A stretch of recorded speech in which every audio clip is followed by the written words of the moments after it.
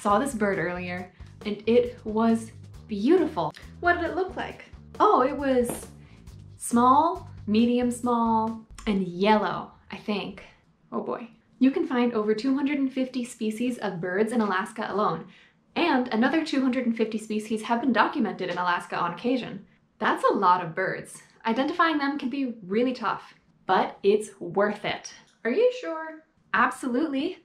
Each species has something surprising, impressive, or resourceful that makes it worth learning about. For instance, this American dipper may not look like much, but it's North America's only truly aquatic songbird. American dippers swim with their wings and even walk underwater looking for aquatic invertebrates. Tasty. Plus, dippers don't migrate. They find streams with running water and keep swimming even during Alaska's frigid winters. How about black-capped chickadees? Seen a million of them. But did you know how great their memories are? Chickadees cache or store food in thousands of hiding spots throughout the forest and find them weeks later so that they have plenty of food throughout the fall and winter. They remember so many hiding spots that their brains actually get bigger each fall. I guess bird brains are pretty smart after all. Does this Arctic tern look like a super athlete? Well, it is. These birds have the longest migration on Earth, traveling between the North and South poles. Researchers estimate that over its lifetime, an Arctic tern migrates about 1.5 million miles. That's like traveling to the moon and back 3 times. This migration isn't their only record. Since they experience summer in both hemispheres, they also see more sunlight than any other creature. Talk about gold medalists. If you don't recognize these birds when you see them, you might not realize that the bird that just flew overhead came all the way from Antarctica. Learning about birds makes life more exciting. This video is the first of our Bird ID series. Birds come in all shapes because they live all sorts of different lifestyles. For us, that's really helpful. Perhaps the best way to identify a bird is by its shape. By looking at a bird's body, bill, or wing shape, we can start to figure out what kind of bird we're looking at. I bet you can already identify some birds just by their shape alone. How about this guy? Long, curved neck, stocky body, strong legs for standing, webbed feet for swimming.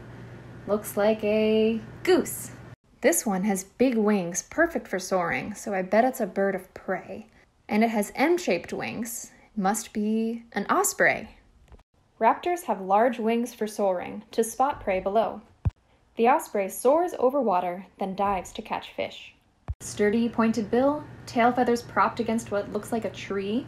I bet it's a woodpecker. Nice. This bird looks like a torpedo with wings. Stubby little neck, pointed wings, pointed tail. It's a swallow. These agile birds catch insects on the fly. All natural mosquito control.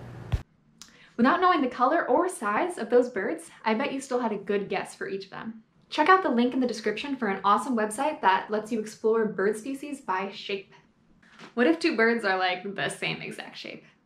We're gonna need some more information. Let's talk about size. Now, size can be tricky, especially if a bird is really far away, but it's important. Without considering size, one might confuse this common raven, which can weigh as much as a chihuahua, with this rusty blackbird, which weighs as much as a chew toy. Proportions, or the relative size of a body part, is even more important. Downy and hairy woodpeckers can look very similar, but hairies are bigger and have bigger bills relative to their heads. One other tip, when identifying a bird, compare its size to a bird that you know well. Is it smaller than a robin or bigger than a raven? Once you've identified a bird's size and shape, you're probably pretty close to figuring out what species it is. Sweet! Recap time. When you look at a bird, take in its shape and try to estimate its size. Note what features stick out to you most.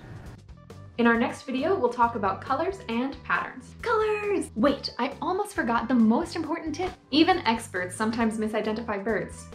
Don't be too hard on yourself if you get it wrong. See you next time.